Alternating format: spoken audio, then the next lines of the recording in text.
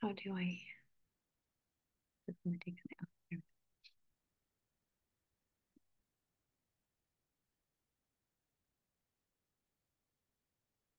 Okay, there's going to be a bit of an overlap between what Kaylee was talking about and what I'm talking about. So after all of this, all of you are going to know a lot more about Viking-age femininity and ritual practitioners.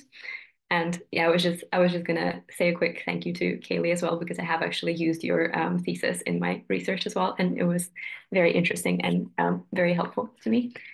So I'm just gonna start. So in the recent years, the notion of gender, both in terms of gender roles and non-standard gender expression, in the Viking Age has become increasingly prominent in scholarship.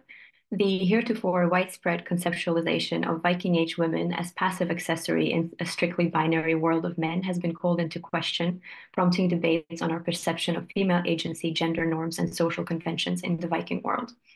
As this is an extremely broad, quickly developing topic that warrants the space of an entire book, I will attempt to provide a brief overview of a very specific aspect of feminine gender roles in Viking Age society, namely the apparently inherent connection between femininity and the liminality of magic and death.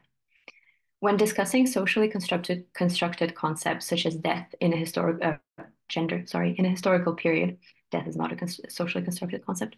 One must be mindful of a number of pitfalls. Firstly, source criticism is vital when dealing with materials pertaining to the Viking and the Iron Age. Both written and archaeological sources are subject to error, reinterpretation, under or misrepresentation, etc., and neither can be considered an entirely faithful representation of Viking Age reality. Secondly, we must be aware that no matter how objective we attempt to be, our interpretation of past mindsets and cognitive frameworks is inherently prone to subjective fallacy due to the inevitable imprint our current society's norms and conventions leave on our perception. Matters such as gender roles and social structures are inevitably discussed with the application of modern terminology and conceptualizations, categorizing phenomena post factum, even when attempting to approach the contemporary mindset as closely as possible. Gender as a structure and category is essential for our understanding of social norms, identity formation, and power structures in any society. Naturally, many scholars attempted to penetrate the Viking Age mind and propose conceptual models for gender-sex relationships and the role of gender and femininity, masculinity in contemporary worldviews. For instance, Judith Butler, in her groundbreaking theory, contested the idea that sex is seen as a universal biological fact, and following this, Carol Clover proposed an alternative conceptualization of Viking Age gender, suggesting that contemporary perception of gender was more reliant on notions of honor and agency than biological sex, resulting in what Clover terms as Hvatterblauder value system within a one-sex model. According to this system, Viking Age society was preoccupied primarily with power and masculinity as the ideal characteristics that were not inherently attached to the male sex, but could be claimed and lost depending on individual qualities and agency.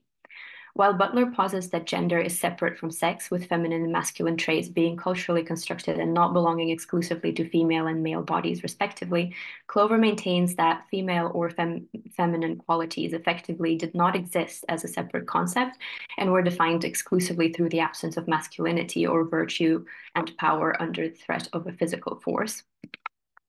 While I agree with the notion that gender was likely not defined by the biological sex, and normative gender roles were not constrictive and routinely traversable, I believe that the sources present femininity as manifested in a distinct social and political territory that is defined by specifically feminine qualities and not an absence of masculine qualities. Clover's theory stems mainly from the fact that written sources tend to focus on and commend men's actions, only mentioning women when they transgress into the traditionally male territory, which they are praised for. Women's value would lie only in their ability to claim masculine qualities, which merits their stories being recorded as outstanding due to their irregularity and exceptionality. However, we must remember that written sources are merely a representation of a past reality as remembered and interpreted by an overwhelmingly male Christian authorship, and the reasons to exclude women from their narrative are numerous. As pointed out by Marion Moen in her analysis of gender in the mortuary landscape, the apparent lack of female graves with areas with only 1 in 8 graves listed as female, present a landscape populated by men to an impossible degree, showing a demographic that could not have existed in historical reality, and thus reveals some sort of oversight or intentional omission. In her discussion of the widespread insistence on archaeological rather than osteological sexing of Viking Age burials, she maintains that many scholars argue that archaeological sexing provides a truer image of the society and its people as it reflects their preferred self-presentation rather than biological sex. However, as Moen points out, and I agree, without having an insight into the relationship between gender and biological sex, we will have no access to the actual gender structures, gender fluidity, and transgression, and many other nuances of gender expression. Additionally, a person has no direct agency in death and thus cannot affect the post-mortem treatment and presentation of their body. As such, while a mortuary landscape can provide an insight into gender as expressed in habitus, deducing individual identity, which could have also fluctuated in life exclusively from the grave goods someone was buried with, can be ineffective, especially considering the complexity and fluidity of Viking Age sense of self. To illustrate this fluidity, Icelandic law codes suggest that a daughter can sometimes become a functional son, assuming an entire male social role, including economic and political power, as well as clothes and other gender expression. However, if she marries, she would revert to a feminine role. This is supported by the sagas and heroic poetry, where Valkyriur tend to lead a warrior life until marriage, whereupon they generally resign from their previously masculine lifestyle. It is fairly clear that women could somewhat easily transition into masculine territory with, in some sources, it is perceived as ascending socially. One must, however, be wary of constricting all female agency to masculine actions, as earlier feminist scholarship sometimes tended to do.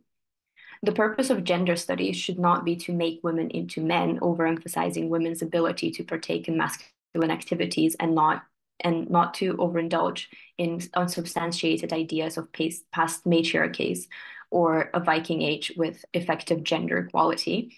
It should focus on exploring femininity and its own social power, as well as liminal spaces where lines between masculine and feminine are blurred and transgressed. While it is undoubtedly possible for a woman to act as a man, it does not mean that prescriptive gender norms or expectations did not exist or that gender transgressions were available to everyone in every context. It must be noted that, for example, both women functioning in masculine territory and men functioning in the feminine territory tended to come from higher social standing, indicating that gender transgressions were more permissible among the elite or in specific social or ritual situations. Shield maidens are typically daughters of kings. Men with a certain amount of magic or prophetic power are typically older, prominent members of nobility, and so on.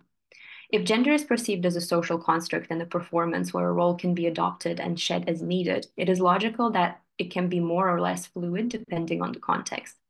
For instance, a cultic or ritual space can be seen as inherently queer due to a variety of factors. A religious or ritualistic setting in Old Norse society was generally perceived as very feminine territory, as will be evidenced later. Therefore, it can be argued that a feminine identity and gender must be adopted in order to access the level of liminality that is required in the ritual space. Taking on a feminine role as a man, however, comes with a social stigma of being perceived as arger or effeminate and emasculated. While men performing feminine roles in general came with an accusation of ergi, other feminine activities did not warrant the same degree of contempt as practicing seder. Seder is heavily associated with femininity due to a variety of reasons, which will be explored later. But the element of the practice that was likely considered the most perverse is the connotation of sexualized ritual performances, which were likely part of Seder. It has been suggested that certain parts of the practice may have been viewed as the equivalent of sexual penetration or a passive sexual role, which would render a man rager or arger. Which, while it is impossible to draw definite conclusions, the extreme censoring of the detail of Seder performances in the sources was likely due to its ergi nature, which would be a very extreme measure for something that is merely perceived as women's work. The sagas contain many examples of male Seder workers, suggesting it was fairly common for men to perform divination and other acts of sorcery. However, it is clear that Seder was not just a female-dominated territory, but potentially an exclusively feminine territory. as a degree of social femininity was necessarily adopted, resulting in ergi in order to access this ritual power. Even the most powerful males were not exempt from accusations of ergi attached to Seder performance. For example, Odin, who in the sources is portrayed as the patriarch god, has access to liminal power and knowledge through Seder. Having been taught the craft by Freya, he can shapeshift, access the other world, and raise the dead. His knowledge and power are, however, expedited by female figures. His Seder comes from Freya. His dominion over the dead is not only shared with female goddesses, but also enacted by the female Valkyrie. His knowledge of the future comes from the female Völur he raises from the dead. Similarly, Loki, who is another non-female godly Seder practitioner, is arger and feminine to such an extent that feminine pronouns are sometimes used to refer to them. Loki's connection to death and the feminine is reinforced by shapeshifting and giving birth as the ultimate act of womanhood, as well as fathering Hel, who is presented in the sources as not only the ruler of the underworld, but the literal personification of death. It is thus evident that Seder is a feminine domain. Multiple reasons can be given for this. Elder Heda suggests that the strongest connection to femininity stems from the association of Seder and spinning, which is an inherently feminine activity.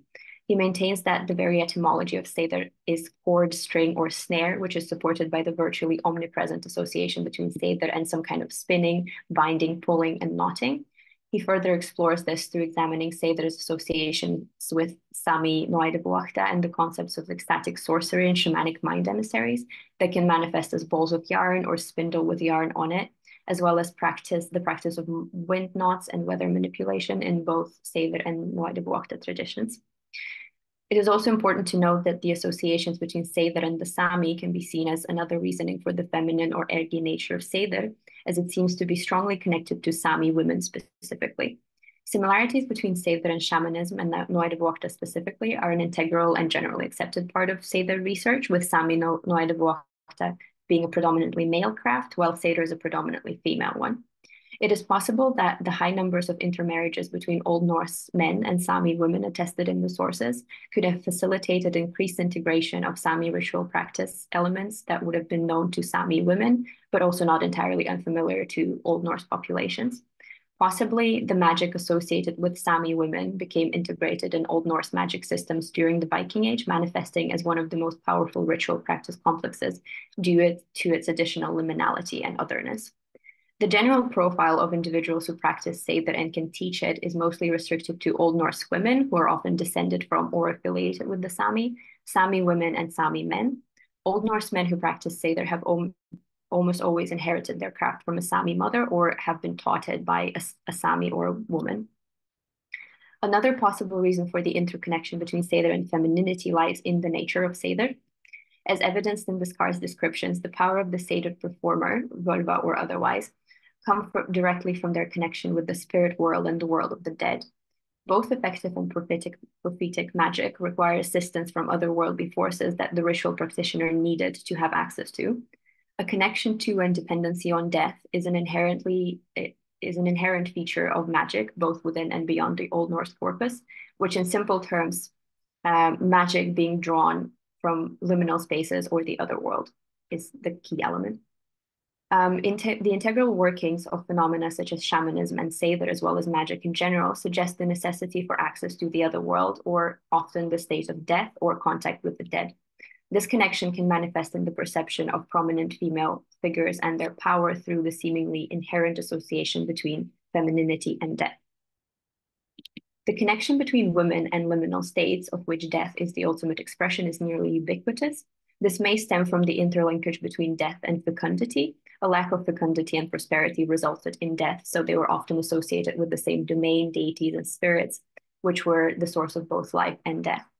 Things outside of life reside in a liminal state. As such, death is liminal, but so is pregnancy and birth, as they both precede life. Women's ability to create life naturally lends them a liminal quality. A woman is a veritable mediator between this world and the other. If it is a woman that guides a soul from the other world into life, it is only natural that a woman guides it from life into the other world. Someone's fate and life are closely connected to the circumstances of their birth, and thus to a woman. The Nornir, for instance, are routinely mentioned when a death or a birth is concerned, with one of the few cultic rituals involving them being Nornagraut or Norn porridge, which was related to childbirth. Similarly, the cult of the Disir revolved around both life-giving and life-taking. Additionally to death, warfare, which also played a big part in the functionality of Seder, was also closely related to childbirth, following the idea that the person who brings one to life is responsible for their entire existence and fate, including their potentially violent death. This was also manifested in the concept of the fylgja, which as something that is attached to an individual after following them into life is related to fylgja or afterbirth, and formed at birth fylgja as spirits are usually seen or spoken of before someone's death, serving as an omen. Through the ability to give birth, the woman thus becomes an agent of both worlds, the living and the dead, and can naturally move in liminal zones. As the function of a mediator between worlds is essential in Seder, it is logically connected to femininity as an in-between world state. I would argue that the connection between femininity and death, as well as that of death to magic, knowledge, and Seder, is primary, emanating in Seder as a feminine space. As such, the many features of Seder that are inherently feminine would stem from the fact that both are attached to death and liminality. The symbolism around women and death is thus truly ubiquitous. Mythological women are consistently found around or beyond bodies of water, which are almost universally perceived as liminal spaces and borders between this and the other world. For example, in Sami and Finnish folklore, the other world is often accessed through the bottom of a lake. For instance, the Nornir dwell by Urðarbrunn, the Disir and Fylgjur are invoked around water, and hell resides beyond the river Gjöll.